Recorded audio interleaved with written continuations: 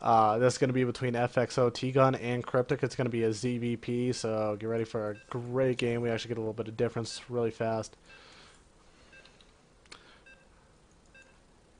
Oh, let me see if I can. Alright guys, we are off. Countdown is down. We are all going to be on Xelnaga Caverns. It looks like just normal Blizzard version, no TSL. Let's see, spawning at our top right at the 1 o'clock position, we have FXOtgun, and at the bottom left, we have Cryptic right now. And this should be actually a very interesting matchup. Don't get to see a lot, I doubt. Usually never always that early of an expo. At least it's kind of harder to block off to your natural, so usually the wall off for the Protoss gets placed up here. For those newbies that are watching right now that are just like me, I'm not like a newbie, but I'm kind of a noob. There are two Xelnaga towers right here to give vision. There's this awesome crater, and we could actually thank God that this is not a TBT, because what happens is this turns into just a stupid vision mech battle. Other than that, we do see FXOtgun. Looks like he's going to go a bit of a late spawning pool. Probably going to go 15 hatch if I'm not mistaken. I'm going to pull up the productions tab right now. We do have predictions. Protoss always goes mid DT game. I doubt it. We shall see. Oh, actually, I might be wrong unless this isn't. No, it can't be an extractor trick. That's obnoxious. We see that Cryptic's probe does get into the base, gets to see what's going on a little bit. We do see the gas, so there actually might be a chance that this is a 15 pool. Looking back over at the Cryptic side, we do see that he is going early gas, not early gas, he's going standard gas. He's getting the gateway up. I would expect the Cybernetics core to come out very shortly, and then maybe Zilot to follow just to block off the ramp. I think this is all going to matter to see what kind of scouting information each player is going to get on each side of their map. FXOtgun is having an overlord right here, kind of looking over. I don't know if this is going to be one of those 3-minute hatches, hatch expos. Get the metabolic boost upgrade going first before that. So we will definitely see the spawning pool is going down. It was a 15er. Another overlord getting built. And actually, this is a pretty interesting matchup. I don't get to see a lot of PVZs in my casting. I don't know why. It's kind of awkward.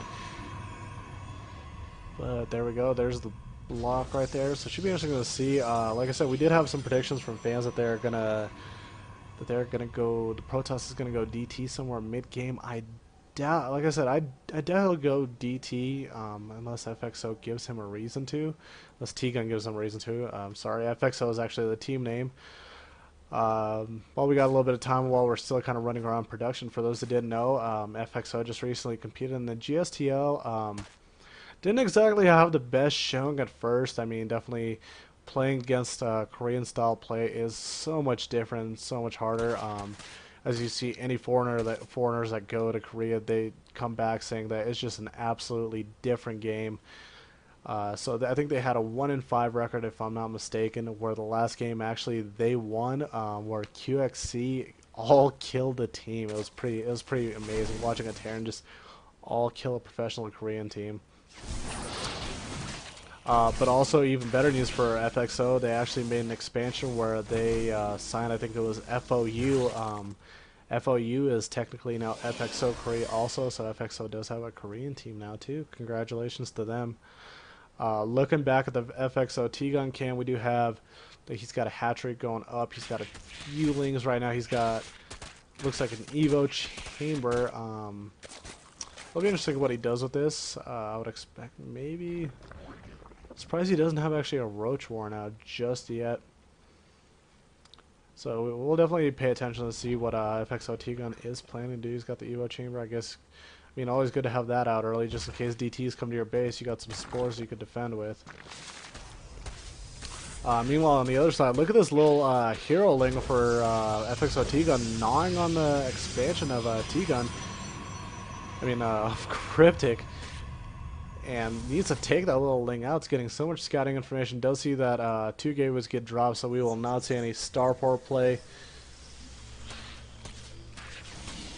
And bam, there goes that little ling. Bang. Warp gate upgrade is getting no, it is not. Warp gate upgrade is done. Oh, and look at me biting my words. We are actually getting a Stargate involved in this. We're getting some hallucination. So this is actually going to be very interesting. Good combination by Cryptic right there. I think the hallucinations and the Stargate. So he's going to have some air units flying around here that are not real. They're going to be able to get some scouting information and able to mess with the FXOtgun's mind. Meanwhile, on the other side, a lair is getting finished.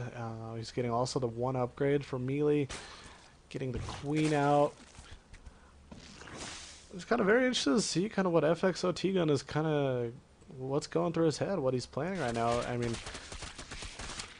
he's feeling. It looks like since he's going for his gold, I'm assuming he feels very confident enough to just take the gold and see if he could get an economical early advantage. We do, like I said, the hallucination of the Phoenix comes by, gets some good scouting information, takes some shot at that Overlord, but because it's hallucinated, it actually doesn't do any damage at all. And we do see FXOtgun jockeying kind of for a little bit of position right now. Might catch these sentries out of place, has to be very careful. And oh, looks like these lings are going to run right around them. I don't think there's anything back here. Really, there's only one Zealot. Definitely has to warp a couple in here to save his whole army. All these probes should go down, and most of them do. Actually, these are not Zealots getting warped in. They were sentries. Unfortunately, only trapped one. I was only able to kill one. A lot of probes get killed in that exchange. A total of, I think, 11, if I'm not mistaken. So 11 probes got killed in that exchange. So that's definitely a big blow to Cryptic. Loses a lot of mining and production time. And Cryptic is just massing up on these lings right now.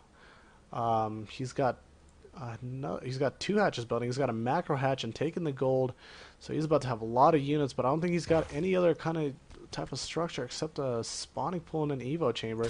So he feels confident enough that he could take these with just lings. And great shields by Cryptic. Definitely protecting. Does not lose any sentries at all.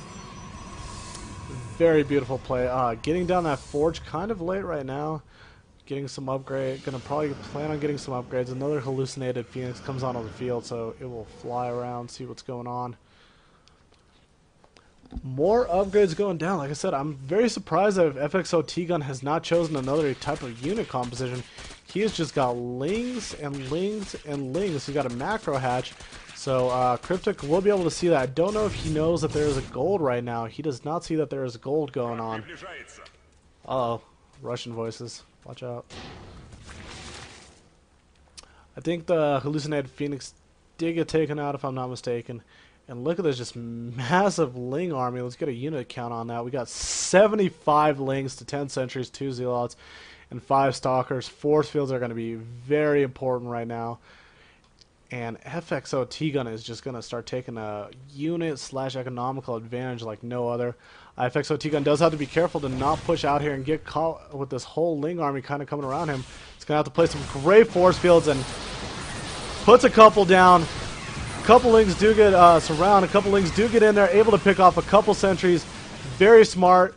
Knows that he is actually surrounded his whole army and goes right for the gut right here. He's going to be able to stream a few lings right into the middle of the base, and he is just going to go right for this middle line right here. I would expect a GG from Cryptic very soon. I think this is just way too many units for him to handle. His economy is just about to go to hell. Meanwhile, FXO, like I said, he just takes his gold, has that macro hatch, has a shit ton more lings back here. Pardon the language, 75 total lings. Eventually is able to hold this off, has lings just gnawing at that nexus right now. He needs to hurry and make sure the whole nexus does not get picked off, and it almost goes into the red. Unbelievable. Only 202 health left, so that's almost done for. Shields are going to be at the most very important right here. He should be able to defend all of them off, but he's not paying attention right now. Not a lot of these sentries have energy. He's going to have to place down, get them away from his sentries, and all these sentries are just getting gnawed down. Stalkers are getting picked off. He does need to surround the stalkers to get a little bit more damage, but I think most of these sentries went down. Not a lot of energy. Can't place force fields, and I think the rest of them streamed in here. They're about to take out the rest of the drones, the rest of the probes that are around, and this nexus goes down. I don't know where the GG is, but it should be found here very soon. Cryptic not giving up, putting down a couple of force field to defend his stalkers, but it will not be enough. Pylon goes down. He loses production on 3 gates. Another pylon will go down. And this should be the killing blow right here. Not enough force fields for Cryptic. Shouldn't be able to defend this at all.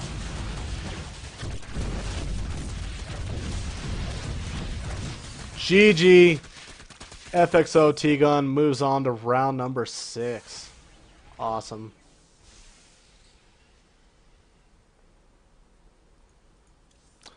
Wow.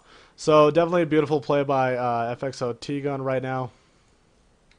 Make sure. You saw that he used actually very straight. Like, I was very surprised. Like, I'm like, why is he not going to any other unit composition? But those speedlings were just lethal, especially with the 1-up upgrade. They were able to run around, surround all those sentries eventually. And the worst part about it, I think what really got him off guard was a very smart play when that was that little engagement out of base where all those stalkers engage, all those stalker sentries and Zealot engaged the lings. And he just placed force fields around himself and trapped himself. No. So all those lings were able to stream into the back of his base, and